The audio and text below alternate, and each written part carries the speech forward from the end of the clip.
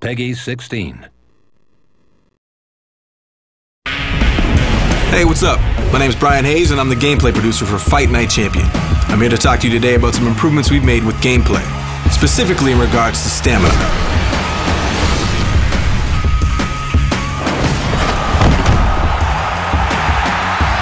This year we've implemented regional anaerobic fatigue. Now that's a mouthful, but what it breaks down to is there's 4 internal stamina meters for 4 different regions on the body. Your left arm, your right arm, your torso, and your legs. In the past, your boxer's body was controlled by one simple stamina meter. With regional anaerobic fatigue, it's a much more accurate simulation of human physiology.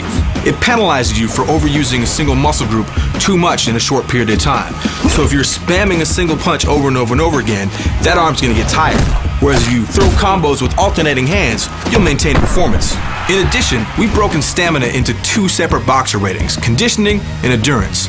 One that controls your boxer's performance in the short term, in response to every single punch he throws or move he makes, and the other that governs his performance over the long term, how much his maximum stamina reduces over the course of a fight.